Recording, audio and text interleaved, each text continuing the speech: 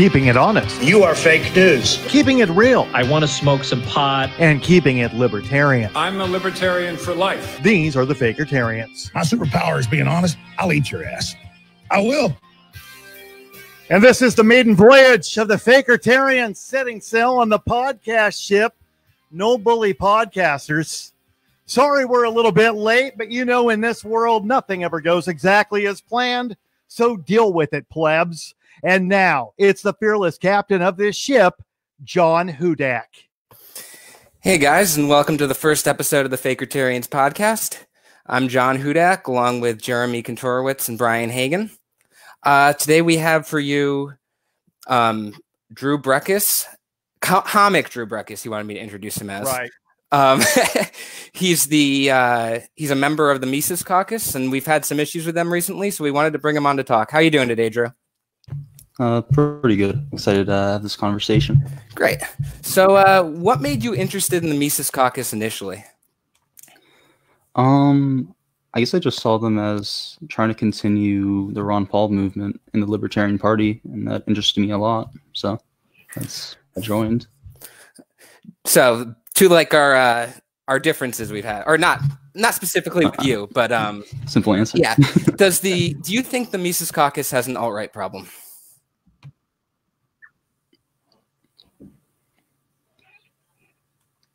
A little bit, yeah. I don't think it's as bad as where I have like other groups that I've seen it at in places I talk about is like the anarcho-capitalism subreddit. There's a big alt-right, or at least there was a really big alt-right problem on there. I've seen that there. Yeah, I see some alt-righters in the Mises Caucus. One of them, I think Jesse Miller, got kicked out. He got another one who is extremely edgy, who says he's really not all right. You know, he's not all right. Got let back in. So on Jesse Miller, that was the whole thing. That was the Europe is for Europeans guy who had the whole saying that libertarians should do more about, I think it was race as it relates to social cohesion, IQ, and criminality. He was actually the reason. Just for anyone who knows, I was in the Mises Caucus for a while. I was in leadership for maybe a little over a year. I resigned leadership in November, and then in late February, in the private Mises Caucus group, I was talking with some people. I brought up that I thought there was an alt-right problem, and Michael Heiss, the chairman of the caucus, he took issue with that, and he asked me to name one. And I named the guy Drew was talking about, Jesse Miller. This guy had posted stuff about how Europe is for Europeans. He was saying libertarians need to do more about race. And I was hoping when I brought him up, like, okay, we'll kick this guy out. It seems pretty obvious to me that this is an alt-right thing. But instead, Michael Heiss was arguing with me about it. He told me that I need to deal with Jesse and that Jesse just has a different cultural preference. So I left. And we posted about it a few times later, and Michael doubled down on his issues he doubled down on his defense of Jesse. Until a few days later when we found some comments of Jesse ranting about Jews in a private group. That finally did it. And then the emo Hoppian guy, the other guy he was talking about, he posts some edgy stuff all the time. He's defending Molyneux. He's saying that the content, he's actually defending some of the content of the Ron Paul newsletters about like 95% of blacks doing something like being criminals or criminals are 95% black or something like that. So they originally kicked him out, and then they told him that if he toned down things, he could be allowed back in the caucus. So my issue there is that it kind of seems like it's more a public perception thing than them actually caring about what people think. So do you agree with that at all? And if not, or if yes, what do you think can be done to fix the problem? Yeah, I certainly think it's part of that of, want to look good in public. I think another part of it is a lot of tribalism of, oh, these are our guys and Fakertarians are coming after them and the left is coming after them. So we need to try to protect our own. It's part of that sort of thing. The Mises Caucus has a plank that says we will not talk about cultural issues, but it seems that they do talk about cultural issues a lot. They just pretend that they don't. And I wrote a post about that in the Mises Caucus group, and it wasn't approved because we're not allowed to talk about culture. But I don't know. I feel like it's sort of a little, if not dishonest, just willfully ignorant. Oh, absolutely. Yeah. But so, what would I do about that? Yeah. Continually critique these people. Have a high standard of what you can say. Like a lot of alt-righters, they can't help themselves. So, if someone's saying, I want to throw all these people off of helicopters and I'm going to like kill all the socialists, and, they say like racist things. I think that's that would be a great starting point. Oh, absolutely. I mean, I wish I could see leadership do that, but I mean, it hasn't exactly happened to this point. Another issue that I kind of realized, and Michael Heiss has denied that he knew about this, at least for Jesse Miller. I'm going to get to exactly what it was in a second. But both Miller and the other guy, Emo Hoppian, that's what he's called on Twitter, so that's what we refer to him as, they claim to have both been donors to the caucus. And I know Michael's talked about wanting to be a full-time activist. Do you believe that fact had anything to do with the reluctance to kick them? I'm not following. Sorry. How does that? Well, the fact that they were both donors to the caucus, or they both, I can't say because I don't actually have their records, but they both claimed to be donors to the caucus. But were they large donors? I don't know. We're talking about $10. I'm honestly not sure. I don't think the incentive is going to be that high to. That's the reason. I think this is way more about tribalism and never what do they always say? Never back down, never apologize. Apologizing is weakness. I don't owe you an explanation. Yeah, exactly. Yeah, exactly. I've noticed though that I know there's some people in the caucus I still like a lot, like you. But then there's others that I don't know if they're just ignoring her or if it's the tribalism issue or whatever you said, but they deny that there's even like any sort of issue. It's what you get when you don't talk about culture. And then, it's sort of surprising to me. I don't know why this argument can't be used to let socialists into the caucus. I mean, after all, a socialist could just say, "Oh, I'm not all about just raising like utility to the maximum, like creating the most number of dollars or raising GDP the highest. I just think people do better in communities where all private property, all the means of production are communally owned. I think this will be better. I think people will be better friendlier, social capital increase. And that's why I'm socialist. And what could you say? That's not like a cultural position, but I mean. So moving on to the next issue, which was kind of tied into this one. Dave Smith, I'd like to talk about him a little bit. Hey, Dave, if you're watching, or any of Dave's fans, I know they pop into our page a lot. Comic Dave Smith. What do you think his impact on the Libertarian Party is and the Mises Caucus in general? Like, because I was worried a bit, and I can't say for sure that these people were coming in through Dave, but back when I was in leadership, I would say it was late 2019. A lot of these people were coming in. It seemed like they were coming in through the big podcaster recruitment drive. And it also seemed like a lot of them would get really upset if you criticized Dave Smith. So that's always the problem of, you follow someone, you start simping for them. Like there's like no way kind of around that. Like, I don't think that's Dave's fault, but I think what is Dave's fault is that he definitely is introducing a lot of people to alt-right ideas and not giving them their proper critique. And he should be doing that. He does that for left-wing ideas. He should do that for alt-right ideas. But he sort of just whenever I see him talk to any alt-righter, he kind of just like dumbly just agrees with them. I'll just say, yeah, you know what? Yeah, that makes a lot of sense. That makes a lot of sense. Or if he disagrees with them, he won't explain why. I say, I don't agree with you to that. But anyway, let's like moving on. So that's I noticed in that second episode, I don't know if you've seen it, his second episode with Nick Fuentes, He was defending Nick Fuentes' Holocaust video about how you couldn't bake 6 million cookies or something along those lines, and he was saying like, "Oh, that's not so bad. That's funny. Like, I don't know why people care about that."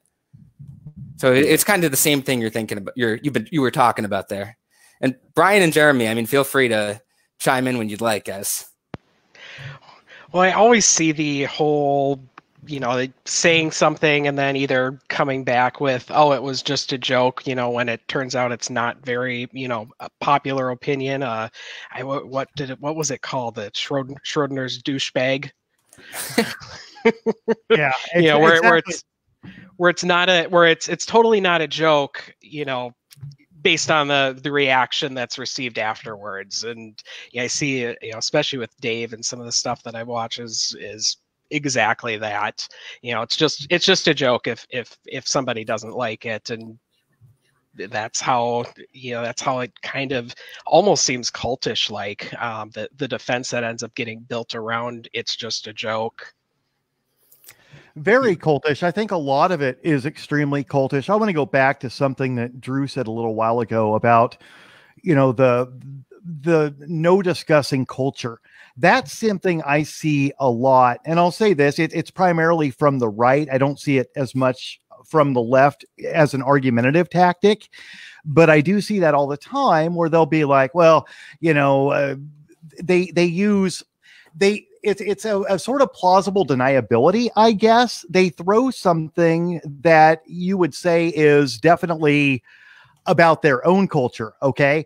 But if you talk about something that you like, all of a sudden they shut it down by saying, we're not going to have that sort of discussion with you. We don't want to talk about identity politics. We don't want to talk about culture. And then it just leaves the conversation at an absolute standstill. So I certainly don't think it's just within the caucus. I think it's really a general mindset that floats around out there in various aspects of libertarianism. And it's a problem. Yeah. So go ahead. I was going to say, moving on to the next thing I wanted to bring up, who do you support for Libertarian Party chair? I can kind of guess, but I was just a little curious about it. I still like Josh. Josh can post something that, is from like conspiracy theory thing and it's totally unvetted. And, he can ad hoc just say, well, I found like this study that like after the fact, like kind of like, it was pulled, but like ignore that, you can do that. The fact of the matter is that the Libertarian chairman, if he posts something like that, it's not going to be a big deal. We had the most mundane Libertarian party presidential candidate possible. His only hobbies were climbing mountains and smoking weed.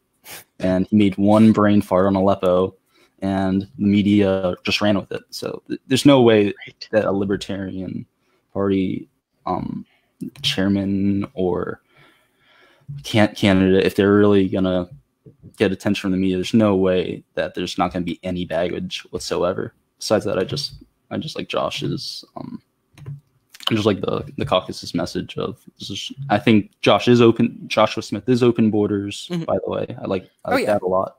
He's radical libertarian. So I think people try to bring up these bad things about him. I just don't think they matter that much. Are you satisfied with how he's handled the response to the alt-right problem or any of those controversies? A lot of it was where the whole, we don't owe you an explanation. Oh, wait, I turned my green screen off. 1 second. Let me fix that real quick. There we go. I don't owe you an explanation.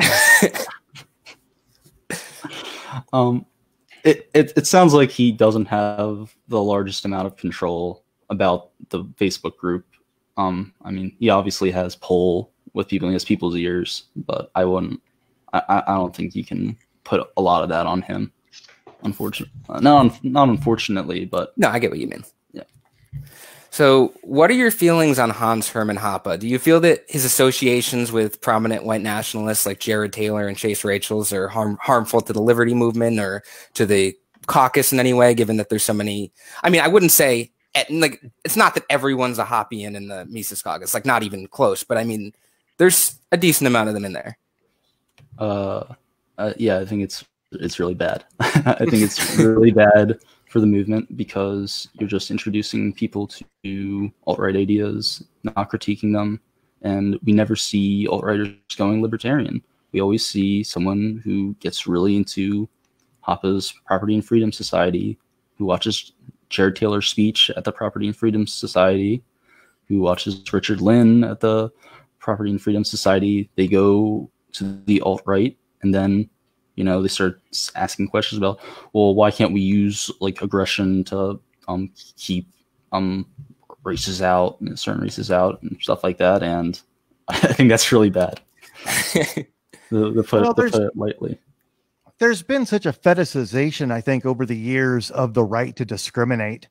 And I think that's what so much of that ilk does. They love that so much, they then slide down that pipeline when they go to some of those lectures that he has hosted over the years, and it's just an awful thing, I think.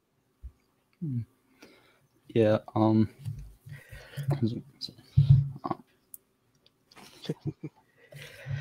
I just have a lot of problems with Hoppe, like on the.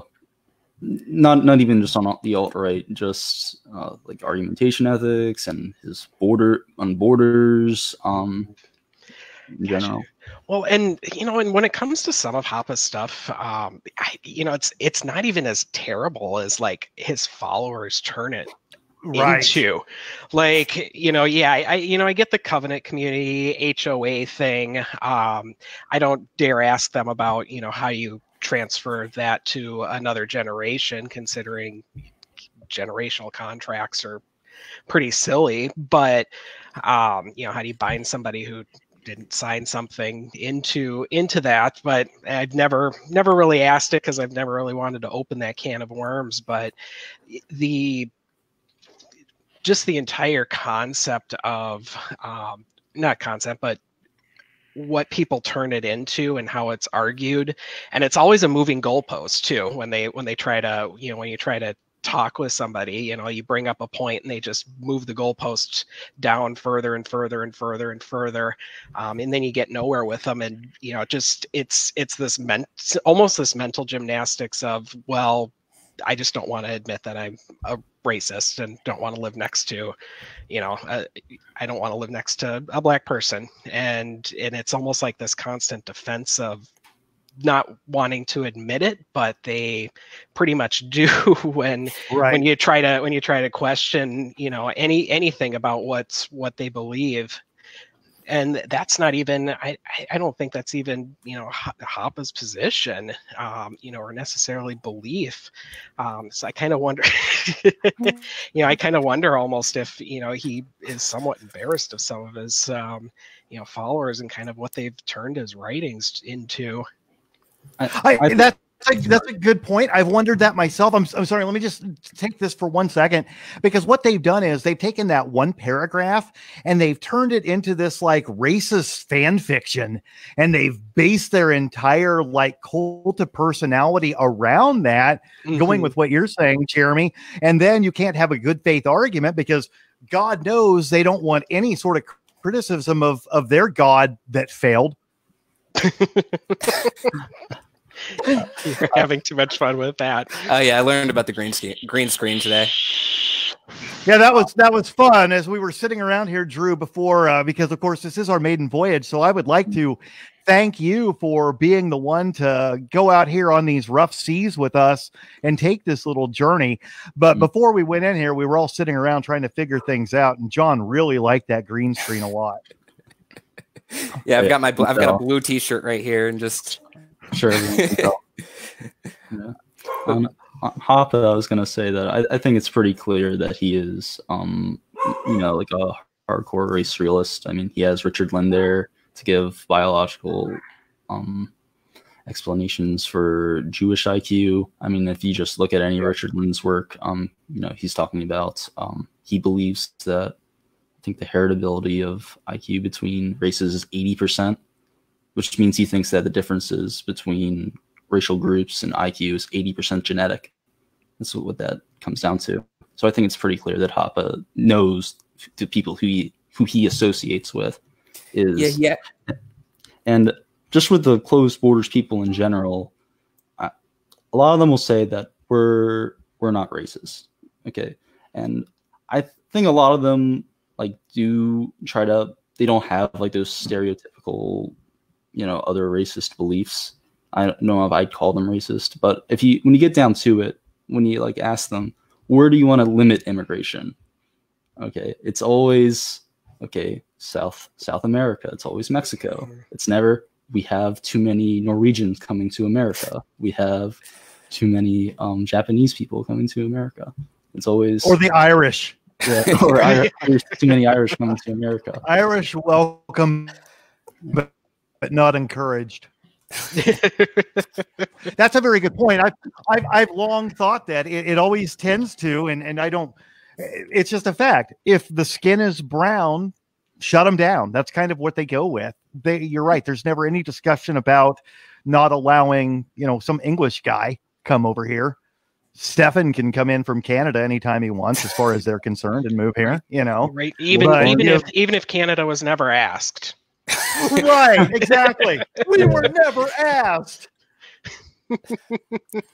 It's just such a problem, and all these names have just become punchlines over the past 4 or 5 years or so. I remember really liking Stefan. I even remember dabbling in, some Hoppe stuff years ago, and it's just. Even like with Hoppe, for any good he's done, the fanboys, kind of like Jesus, the fanboys have turned everybody else off. Right. Same here. I mean, I started watching Stefan videos. I started watching and reading, not watching, but reading Hoppe stuff. I started listening to Tom Woods. Me too. Chris Cantwell. I started with a lot of that stuff.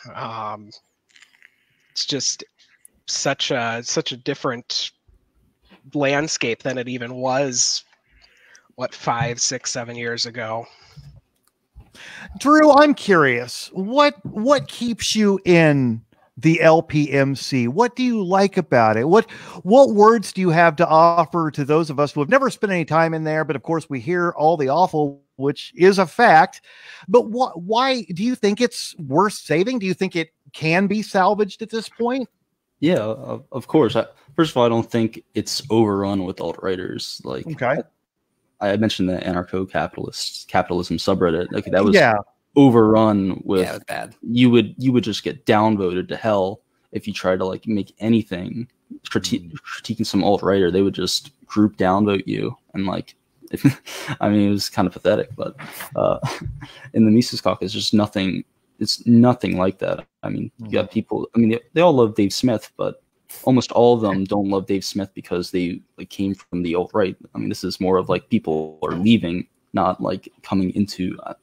So I guess I disagree with John that I think that Dave Smith is like the main problem of the LPMC alt-right problem. I just think that he needs to use his platform more ethically. Why should we say the Mises Caucus? Because we need to get the energy from the Ron Paul movement back, because libertarianism is kind of like dead in the water right now. I mean, really, there's not that many interesting voices online that I see.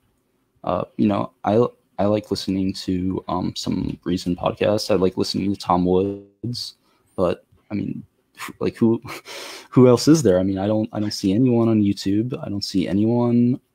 You have some people on Twitter, I guess, but I mean, how much is that helping really?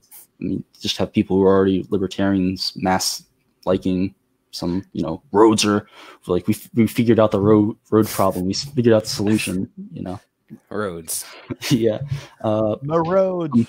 Probably the best part of the Mises Caucus is its commitment to nullification, because probably one of the best ways that we can nullify or get rid of federal laws is just to nullify them. So they aren't huge on immigration, but we have sanctuary cities. Philadelphia is a sanctuary city. That's a good thing. We should have basically the same thing for gun control. We should say we will not enforce this gun control. And you can do that for drugs. You can do that. I mean, obviously there's decriminalization on state and local levels. I don't know.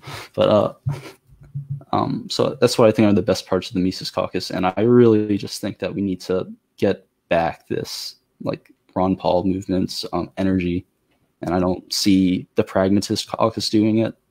I don't see the Radical Caucus doing it. I don't see anyone else doing it, unfortunately.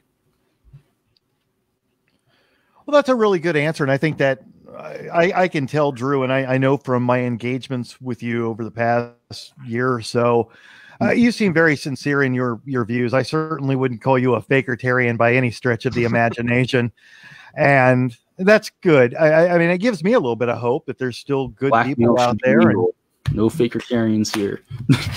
That's good. That's very good. Not like old emo Hoppian. Oh my God. You know, I mean, there's a good example, though, of why, like, as an outsider, I sit there and I look at the caucus and have to say, and that's really the fact, Drew. Again, you know, I've never been involved with that caucus. I do know some people in there. They are fine folks. They're people I've known for a number of years. But you do see so much of like the emo Hoppians who then, you know, they tell him tone down your edge. Then they let him back in and he's back out there posting more edgy stuff as we speak, not quite to the level it was, thank goodness. And he seems like a nice enough kid, I'll be honest with you, but it's like, you don't have to promote race realism on your Twitter, dude. Like, stop that. And I guess that's my point. The caucus needs to say, look, we'll allow you back in, but you're going to have to go completely straight. And I know some out there, but tyranny and freedom of speech and, you know, thought policing. No, you're a representative for that caucus.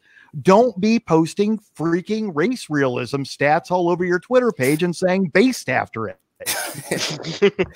Based. Reminds me of that Volnath guy he hangs out with, that little that 17-year-old kid who likes the Unabomber and all his other stuff. He and some other people just started a site yesterday called Hoppian.org, and it's just like it's exactly what you'd expect. It's like they're complaining about the Lolberts and stuff like that. Like, I feel like it's just going to be like radical capitalist for kids, like Chase Rachel's old thing. I mean, they're Lolberts too. They can try and deny it, but you know, I mean, they're just pointing the finger at their own people. Well, they were actually talking about, and I've actually found this very encouraging. They were talking about in one of the articles posted there about no longer using the libertarian name and taking on some other title. And I'm like, yes, please do that, because they're saying the libertarian name can't be salvaged. No, dudes. That's what we're saying about you. You're the ones who have taken that name and made it into something just awful. So yeah, take your new name. Call yourself Hoppy Frogs. Call yourself Hoppy Jerkoff. I don't give a fuck. Just do whatever you want to do. Just don't call yourself a libertarian. We and might stop have promoting bad ideas to 17-year-olds. We might have to do the Hoppy Frog thing. I kind of like that. They get mad Hoppy when I call them the frog people. I like the frog, I'll be honest. I think the frog is a good name. It really is, isn't it? Hippity hoppity, get the fuck off my property. I love that one. That's perfect. The only time I really like the old HOA thing is when it means keeping those ass hats out.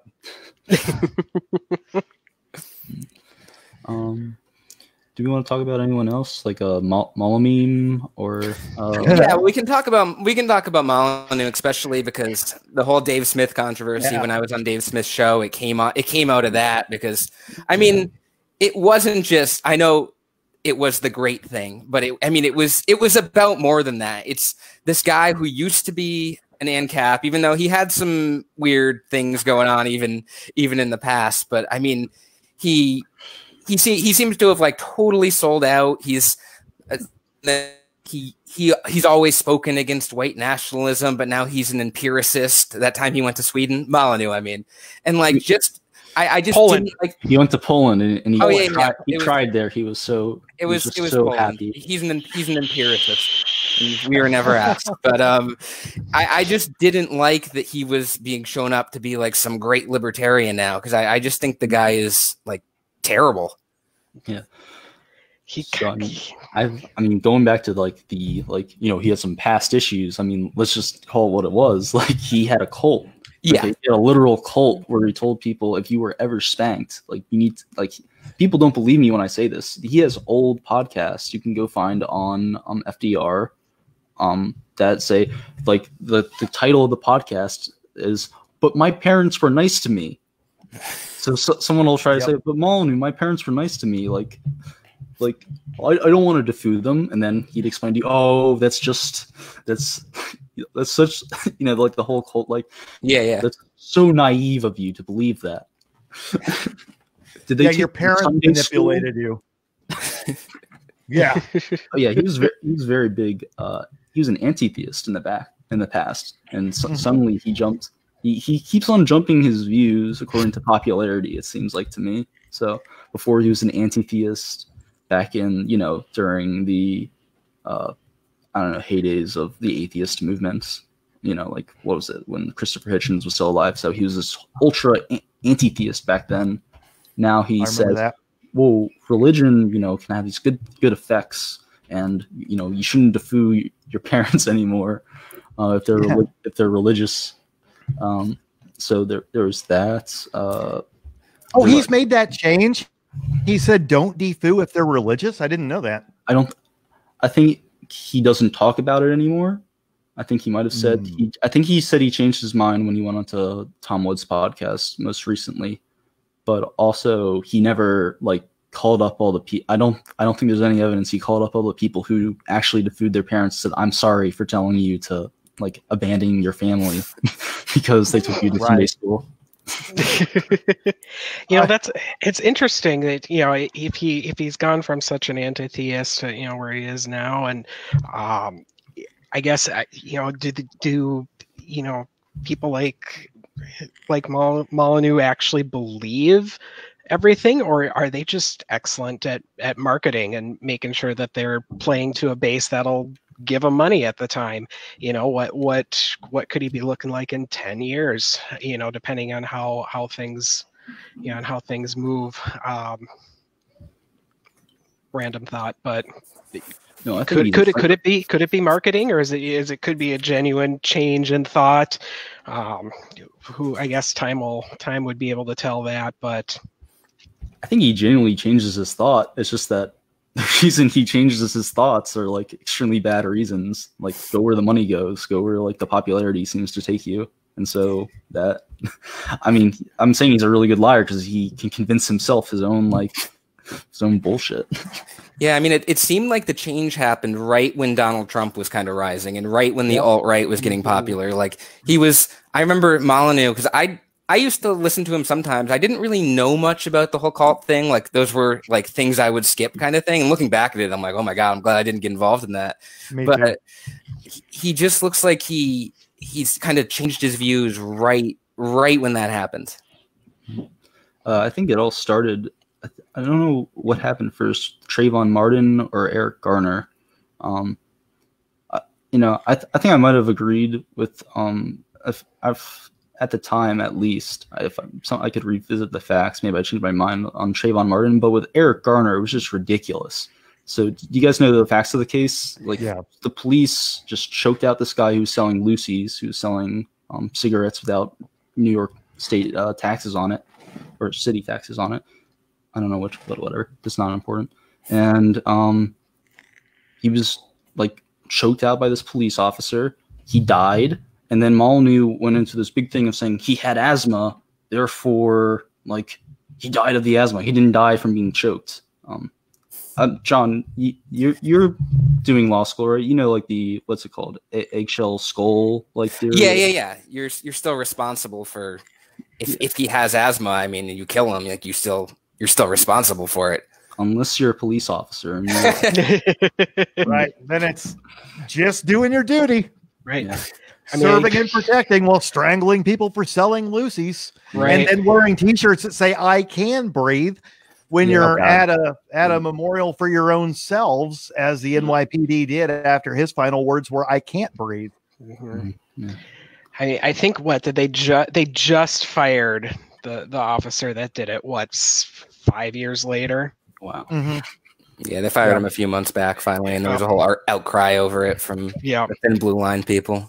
Yeah, if you ever are bored, scroll through either of the New York Police Union's pages. It is, it's special.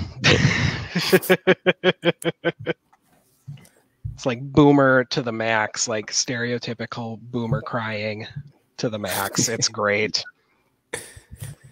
So, Drew, who are you supporting for the LP presidential nomination? Because I know the Mises Caucus is mostly behind Hornberger. I've heard of some people changing to Amash. I mean, there's so many new people joining right now. So I was just curious to see where you're at. I think Hornberger is better on the issues. Specifically, Hornberger is pro-life, but he's not as a radical pro-lifer as Amash is. Amash is saying like abortion should just be outright, it sounds like a federal ban after 3 days. Yeah, I heard the 3 days thing. There's that interview that was dug up, and I had no idea he was that bad about it. That was how do you even? I don't know. That's draconian right there. Yeah, so I'm asking Sam Coppinger if someone can. What is his theory? If you're just. You don't have to have the perfect answer, but if you're in the right direction, you can ignore it. Right, he's just in the complete opposite direction, and how can you support him? Other thing was on Borders. Jacob Hornberger's way better than Amash, but there are considerations of you want to have someone who you expect the general population to vote for. You want to have someone who can get the votes. I mean, even Murray Rothbard said that. I'm trying to remember when, I think it's on YouTube. I think it's the one big Q&A thing he has on YouTube for some state convention that he did a long time ago. But so I think those are all valid considerations when choosing between the two. I like both of them. I'm not the biggest fan of Vermin Supreme. I don't think making our party the meme party is really going to work. And I met Vermin Supreme. He's a great person. I have a lot of respect for him, but I just don't see it ever working out. And it just sounds like the LibSocs and the party just kind of want a party to crash and burn, or just denying that would happen. It puts me into that situation, Drew, where it's kind of like my whole mindset on things. Anarchy is always my goal, but then I look around at the people in Walmart right now during this pandemic, and I realize it can't exactly be anarchy yet. So Vermin, that's my man, but I don't think we're quite ready for that in the electorate to make that decision. So, and like you said, he's a great guy and he's got some great ideas. He's backed by some fantastic people. I love Spike. I love all of them. But at the same time, I just don't think that's going to be the vote that ultimately brings out grandma and grandpa. Right. As much as I'd love to see Trump and Vermin and Biden on the debate stage, and only the guy with the boot on his head can form a complete sentence. Definitely not quite time yet. And that's the sad reality of it too. Like you said, the only person that can form a complete sentence is the guy with a boot on his head. Isn't that just a sad commentary on the state of today's politics in America anyway? Good Lord. Well, who wouldn't want to vote for two senile old rapists? So. Right. Two senile old, very burnable at the swimming pool old racists. Oh, I said rapists, but maybe. That's what I meant. That's what I meant. I mean, we're just kind of splitting the difference there. One of the R words will work. Really, any of them. I found it kind of interesting that the Mises Caucus. I mean, they're not all bordertarians. A lot of people are open borders in the caucus, but in terms of percentage wise, I would say they probably have the highest amount of bordertarians of a caucus. But I found it kind of interesting that Hornberger is a huge open borders guy and he's the candidate there. But then on the Prague side, where you have a lot more open borders people, Amash, I mean, I didn't know he said that I went back and looked at the quote about him saying he was good, like pretty much good with a border wall as long as the environmental concerns and private property concerns were taken up. And I was kind of surprised by that. Yeah. I don't know how true that is. Last time I think there was a poll in the Mises Caucus. It was like majority open borders, if I remember. Pragmatist Caucus. I mean, I don't know over the country, but in Louisiana, the prags I knew were for borders. And then the radical. Oh yeah, I should mention I went to college in New Orleans in Louisiana. At Loyola with Walter Block, so that was a lot of fun. Oh, nice. But yeah, so maybe it's different from my experience there. But we in Walter's students were all like huge open border supporters, and as he is. Oh yeah. So I don't think it's this. I don't think it's as obvious as John is saying. I think we have to do another poll or something. I'd be interested in seeing a poll. Yeah. I mean, I'm just basing it anecdotally because I know there's been talk from Heise wanting to get rid of the borders plank in the LP platform and the abortion plank. I just noticed that they seem to be accepting of bordertarians in there. I'm not saying like even a majority of them are. They're not. But I'm saying I kind of was turned off a bit when I was in there about that. Oh, yeah, it's just a cultural preference. Yeah, exactly. Go ahead, Drew. No, that's exactly what I was going to say. It's just... Great minds. Yeah, and that's dismissing it as that is just asinine, disingenuous, and just outright wrong. So he needs to take a better leadership role. I mean, I think he supports private borders. He says he supports private borders. It's kind of iffy what that means. Yeah. I think all the closed borders people are trying to switch it to, oh no, we support privatized borders. Okay, well, when we talk about open borders, we mean like the government borders. We're not saying that you should open your door like to everyone. That's not like what it means. It obviously is not except what it means. Except to Maj Torre. Yeah. Right. The whole comparing a country to a house is just it's ridiculous on its face, but everyone seems to cling to it so hard, despite how easy it is to really, kind of break that apart. I mean, you don't own the whole country. You can kind of quit back at them and it's like, well, if you believe in the collective ownership of of something, then you're just being a communist, and that usually shuts them up. But the comparison to a house is just so funny on its face, but so many people seem to cling to it. It's really interesting that so many people who go on and on about how if the government does anything, it's socialism, to then say government ownership of land, we should have like mass like government ownership of land over the entire country where they can throw you out if you don't have citizenship and you didn't get it the right way. And right, the government. Well, it boils down to the government shouldn't do anything unless it's the thing I like. Yep. And why? And then that begs the question: well, why do you like the idea of the government throwing somebody out? And usually you don't get an answer on that one. But and not the Irish. Again, not the Irish, except the Irish. Damn Irish.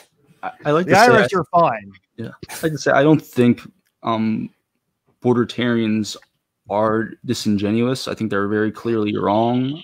I think that the idea is very clearly ad hoc. Like all their ideas for trying to justify like border walls are all done like ad hoc rationalizations. It seems to me, but I think they really buy into it.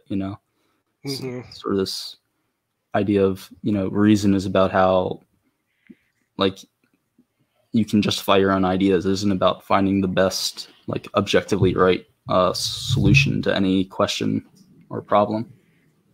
So I think that everyone should be concerned about that and always self-reflect on their own positions, because they can always fall into that. That's a really good point, actually. Oh, thanks. So in terms of the caucus, the Mises Caucus, obviously, we talked about the Prags a little bit too. Do you think things are going to get better or things are going to get worse in terms of the problems I've had with them? the alt-right kind of stuff? Like, do you think it's or are things going to stay the same? I mean, do you think it's generally going to stay like a small percentage of them? Do you think they're going to kind of grow? Do you think the alt-righters are going to get fed up and just leave eventually? I think removing Jesse Miller is a much bigger thing than you think it is, and they let Emo Hoppian back in. I've gone over a lot of his tweets. A lot of them are really edgy, like not just jokes. He obviously believes in like some alt-right beliefs, but it seems like to me that he, like, the people who are in that caucus who are alt-right are not like the most radical like white nationalists that you can find on like what was the subreddit, the Trump Reddit, the Donald. Yeah, the Donald. Not the most radical you can find there. So what do I think is going to happen in the future? I really just don't know. It depends on a whole host of issues about what Dave Smith does, what other people do. If they just keep on promoting alt-right people, I think eventually you're going to see people start coming in who are alt-right just for recruitment, like, because alt-righters, they'll try to recruit libertarians a lot because unfortunately it seems that a lot of them are susceptible because they think their enemy is the left, and they're so obsessed with the left being their enemy that they get all swept up in this belief of, oh, the cultural Marxists are opening the border, destroy Western civilization, and but who are the cultural Marxists? Oh, it's the Jews. Oh yeah, the triple parentheses. Yeah. Yep. I actually saw Molyneux. He was kind of hinting at because he does the little things where he likes to pander to the white nationalists instead of like coming out and saying it. Yep. Today it popped up in the Fakertarians Twitter feed. There was the stuff about like Harvard University and their associations with Jeffrey Epstein or whatever, and he just wrote, "Who runs Harvard?" And then his comments just go like, it's the Jews, it's the Jews. Yeah. It's just little things like that. Like, he likes to throw them bones like that. And it's like, oh, I'm just asking questions. Well, that's ultimately what got me blocked from his Twitter, was because I kept saying, come on, Stefan, just say it. You want to say it. Come on, just say it. And I just had this series of tweets. Just say Jews. That's what you want to say. Because all of his commenters are there. And after I said that, his commenters are going, he's right. Yeah, it is the Jews. And I'm taking him to task for the other reason, and you're making, yep, that's good. It's the Jews that run it all. Yeah, no, his audience is very alt-right. I don't know if you guys know about the article that David Gordon did on Molyneux's book, Universally Preferable Behavior, a while ago. Do you guys know David Gordon? The Mises Institute? Yeah, I read it a long time ago. I don't totally remember the contents, but I think he tore them apart from what I remember. Yeah, he did. I think this was like 8 years ago. Well, anyway, like sometime in the last year, Molyneux made a video about it again because he was so upset about it. He had this original thing on on FDR forums' reply, but then he deleted all of his forums. So he just had to make a video about this again, like 8 years later. And if you just look at the comments of that, every single one of the people aren't even talking about like UPB or like David Gordon or anything. They're just talking about, why don't you talk to this other alt-writer, JF Gary about like the Jews? Why won't you do this, Molyneux? You're being dishonest. You need to like talk about the Jews. I'll try and post it in the chat. But. See, and that's kind of a feature of kind of this modern right wing or alt-right movement, is kind of the decentralization. The thought leaders are they don't necessarily say it. That's why you hear a lot of the crypto something. Crypto fascist, that's the word. That's you got this decentralization going on where some thought leader might present something but leave it to everybody else to interpret it themselves, and so then it becomes more plausible deniability. I forgot where I was going with that. I was going somewhere, but it happens. One thing I'll throw in, it was, gosh, I don't know, 5, 6, 7, 25 years ago, however long ago it was. Who even knows what day it is anymore? But I used to do a podcast with a guy by the name of Corey Moore, and we were over there on the LRN network and everything. That was when I was really thick, like with the whole Free State Project and all of that. And we started taking Molyneux to task. I believe it was around that time when he filed the DMCA takedown, that whole controversy. Yep. Yeah. So we were discussing that. And then we started getting into the cult-like nature of Molyneux. And we're going, man, there's just something not right here. One guy in particular stands out in my mind. He was a Facebook friend of mine. He liked a lot of my work. I was pretty active with work at that time. And all of a sudden, he just sends me a message and says, how dare you? If you're going to say these things about Molyneux, I want nothing to do with you. You're not a libertarian.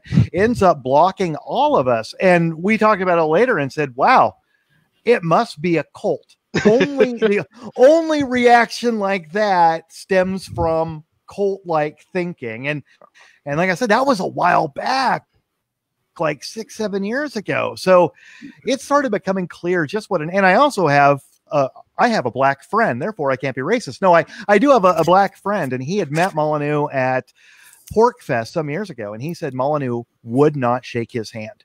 And that would have been like 2012, maybe. So I think he's held a lot of these beliefs. But again, going back to what we were talking about, the money, he couldn't be outright then. I mean, he's still not outright now, but he couldn't even allude to it as strongly then as he does now. But I think he holds to those beliefs, and that's just the sort of person that he is. One of my favorite YouTubers, Lengthy Unithar, I'll put his channel in the comments too. Cool. He always goes to he goes to Pork Fest as much as he can, and he says that it's just fairly obvious. I don't know if he was at the Pork Fest with Molyneux, but from people he talked to, it was just fairly obvious that Molyneux is a attention whore. Yep. And he wants to be the center of attention. He wants to be, the guy at these places, but he'll never be like a David Friedman. He'll never be like what Jeffrey Tucker is there. And he's never just going to be like the most like popular libertarian there. And a bunch of people are always going to criticize him. So he just can't handle it. And so he has to follow whatever where the popularity takes him.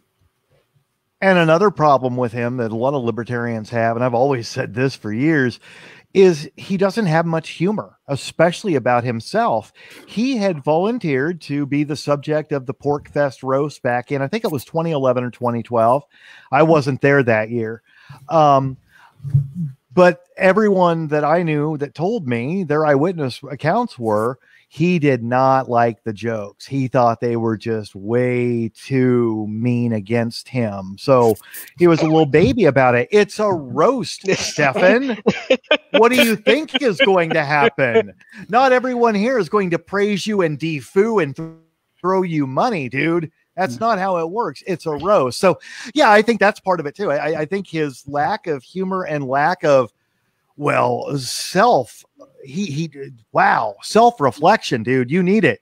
Without that, he just ends up in the alt-right camp where he is now.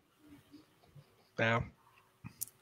You want to talk about Christopher Chase Rachels for a little bit, or anyone else? Oh yeah, we can talk about him, because I meant to draw him to Hoppe, because there was that whole thing where Chase Rachels, he was kind of like a run-of-the-mill ANCAP for a while. He had that one book. I never read it, but people said it was basically just kind of like a rephrasing of the cliff notes of Rothbard and Hoppe. A spontaneous order. That one. That's it. So then in was it 2017 or so, Rachel starts a site called Radical Capitalist, and one of the first articles is calling black people proto-humans. So you kind of knew what it was going to be at that point. He was already going down that road. I think he actually edited the article later to take that part out, because everyone was like, "What are you doing?" And then maybe a month later, he had an article about like the benefits of white nationalism and how it helps libertarians. There we go. There's the little avatar if anyone's looking at the stream. But he was working on a book called White, Right, and Libertarian. And he got Hoppe to agree to write the foreword for him. So Hoppe was they were emailing back and forth. Hoppe was like, "Oh yeah, I love your work. I'd be happy to write the foreword for you." So he writes it. I mean, he knows the title. He supposedly sent a copy of the manuscript and all that. And then I think what happened next was the original cover was supposed to be 4 people being hung from a helicopter. And one of them, I forget exactly what they were supposed to be, but one of them was supposed to represent like Islam, one was supposed to represent feminism, and there were 2 other ones that I'm not remembering exactly. I'm bringing it up right now, actually. Yeah, I got it. I also got it up here. Yeah, communism, nationalism, Antifa, and feminism. Okay, so then Hoppe pulled back then and said he didn't want to be included in it anymore. Probably from donor pressure from the Mises Institute. Yeah, that's what it looked like, because there was a lot of I know Chase Rachels isn't going to be the most like trustworthy guy, but he posted a lot of emails and messages with Mises Institute people. They're kind of making it look like Hoppe was okay with it at first, and then they were like, "No, dude, don't do this." With Kinsella, yeah, and he said Rachel said he changed the cover. And then, oh yeah, there's the cover for everybody. If anyone's looking on the stream, Rachel said he changed the cover, and Hoppe's like, no, I still want nothing to do with this. So Rachel's ended up publishing the forward anyway. But even after this whole thing with the cover and saying he didn't want to do it, Hoppe posted basically a modified version of that forward to LouRockwell.com. And I mean, it still had praise for I can't even say his name right now, for Chase Rachels in it. It was saying like Chase Rachels' wonderful site, Radical Capitalist or something like that. And then it was also mentioning, I think it was Molyneux. I think there was like Bionic Mosquito, some people like that. So I mean, I don't have a problem with Bionic, by the way. I just want to make that, unless you guys do. I haven't like seen anything from Bionic Mosquito. Oh, I don't know. I was just naming some names. Oh, okay. when you say, and he praised Hitler. Oh yeah, okay. And I don't know enough. I don't even know about the guy. But what was I gonna say? Sorry, it didn't seem like he actually really had much of a problem with Rachel's if he's still like name dropping him is a good part of libertarianism. Yeah, I think the theory is that there was donor pressure from the Mises Institute, who told Hoppe to not allow his forward in it, and then he pulled it, and then Rachel's published it anyway with Hoppe's forward, and so they had a falling out because of that. Wait, not so bright and unemployed. He was always Chase Rachel's. If you just get into him a little more, an ex of his posted this whole thing about like Rachel's beliefs, like even back when he was doing like, what was it, like the Blue Ridge Liberty Project or something like that. I think it was in like North Carolina. Yeah, he's trying to do like the Free State Project 2.0 or something. And it sounds like he was like, even when he was writing a spontaneous order, like he held like these like alt-right beliefs. It seems like a very long time. Yeah, I mean, there was also that, I don't know if it's true or not, but there was the whole rumor about how he thinks he's like from an alien race or something. I don't know if that's, I mean, I heard it from like people who were actually being serious about it and actually like heard it from reasonable people. But I mean, yeah, it seems like there's something off about that guy. I haven't heard from him in a while though. He thinks he's Sephiroth or something. Yeah, and if he impregnates a woman, the babies will be magical or something. There was something to that too, which then ties him right back to Molyneux because they must both have obsessions with eggs. And the thing about Rachel's is he's just an insufferable twit. I've dealt with him enough online where, again, talk about not being able to make any sort of an argument whatsoever. He just talks in circles, moves the goalposts, is gay, but doesn't want to be gay, so he then hates all gays. He's a mess of a human being. If there's somebody that we should start a GoFundMe to and send to therapy, it's Giraffe Neck himself.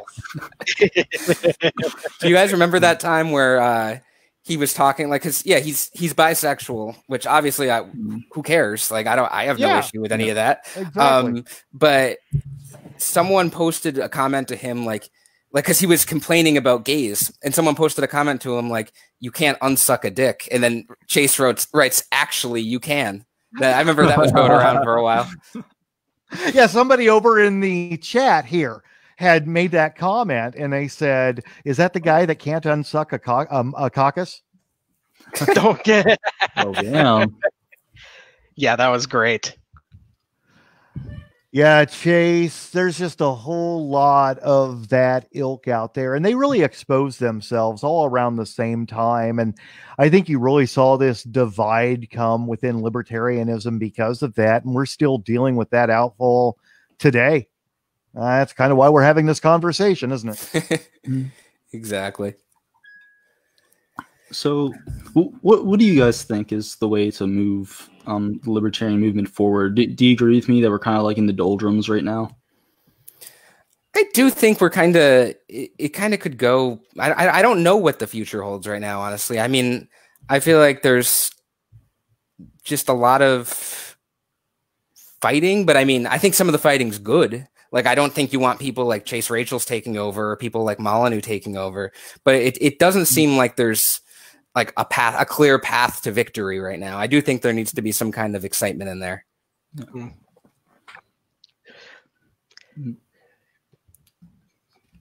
Okay. Sorry, I'm doing some behind the scenes stuff because here I'll just say this to people. We're also messaging each other because I'm screwing up the camera angles. I'm doing a screen share and then I'm forgetting to pull my screen share back off. I may or not be a little bit intoxicated. I'm not going to go there right now. But the fact of the matter is, we're all gathered here together. We're all having this great discussion, and all of these lovely, lovely people, except for a few out there, are having a great time watching it. For those who have anything negative to say, that's what I say to them. Oh, by the way, my thumb is painted black. So all you motherfuckers over in the group and so on, you can go ahead and call me the androgynous cowboy all day long. I will drink your fucking tears. And then you can jerk off to my pics for $50 on PayPal. That about sums it up. You should get OnlyFans. You know? I tried. I actually did. But I wasn't gonna. I like the idea of it being kind of a private blog sort of site, and I follow a lot of people over there, of course, because by God, do I love e-girls, but especially the emo type, not emo hoppy, but I was going to start one and just kind of blog over there just for my own self and a couple of the friends that I've made over on OnlyFans.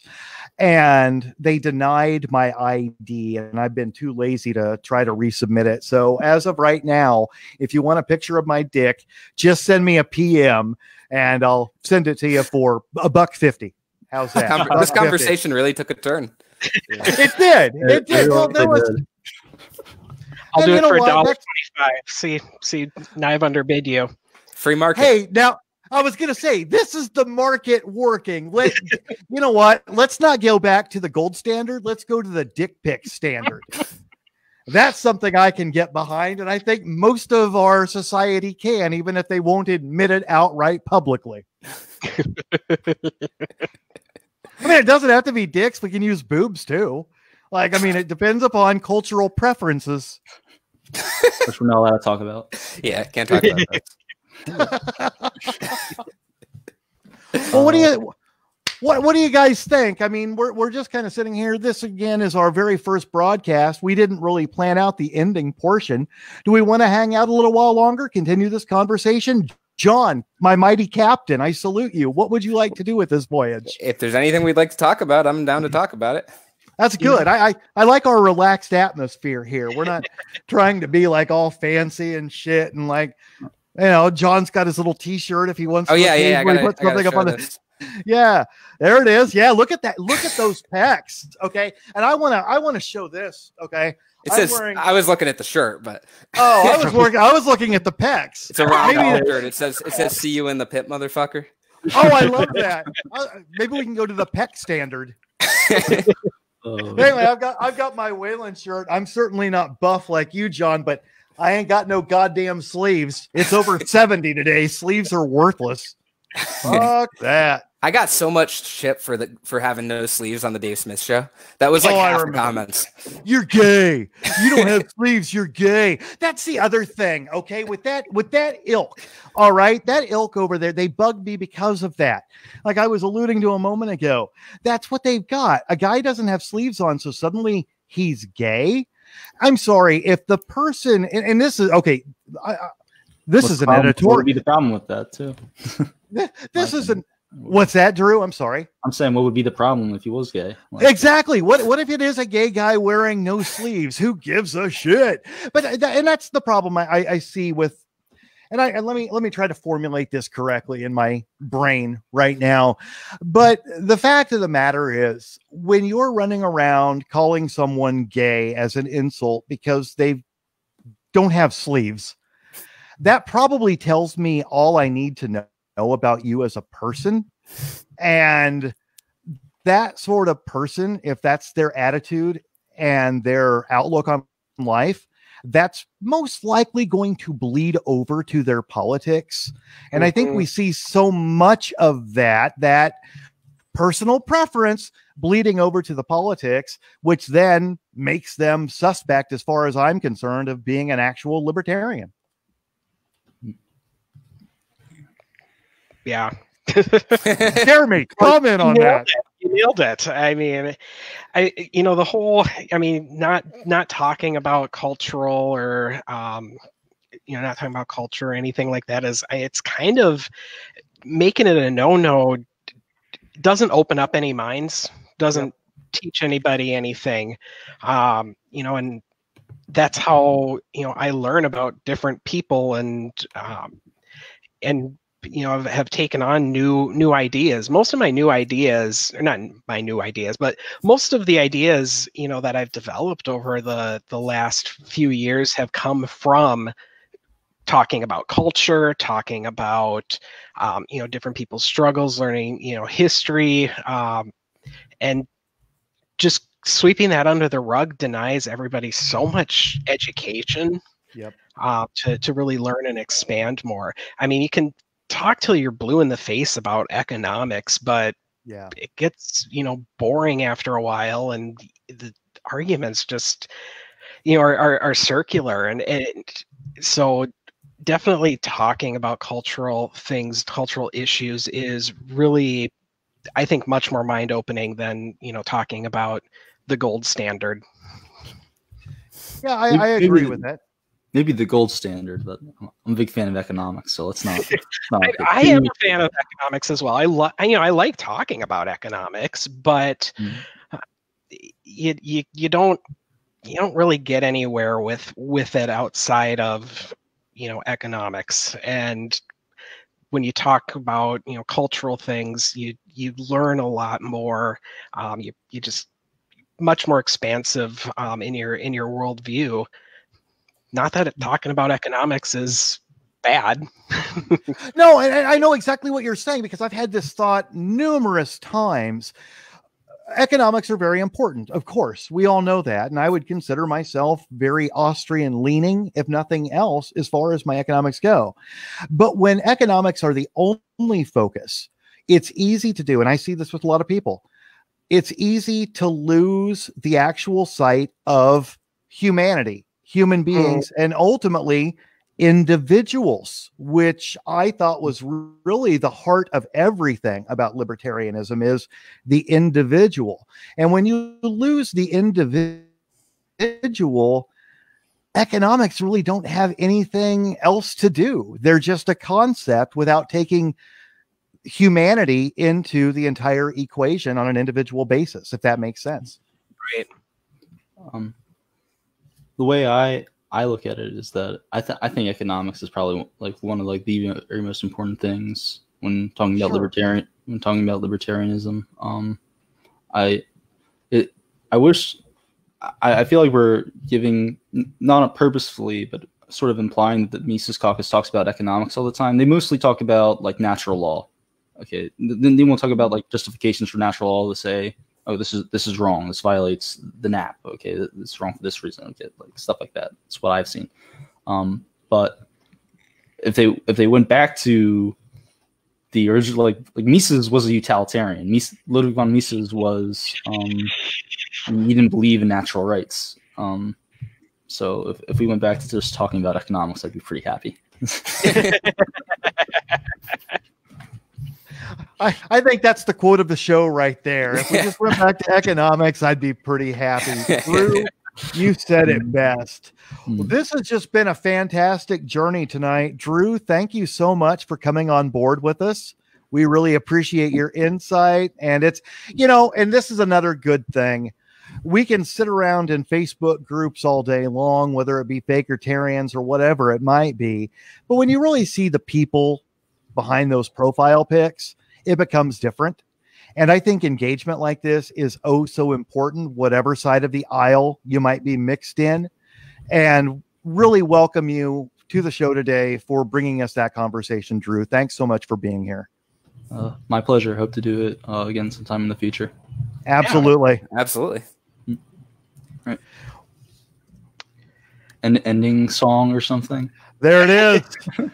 Well, thank you so much for joining us on this edition of the Fakertarians podcast.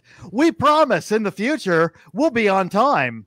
We promise in the future we'll have a few more things planned. What am I saying? We don't promise you shit.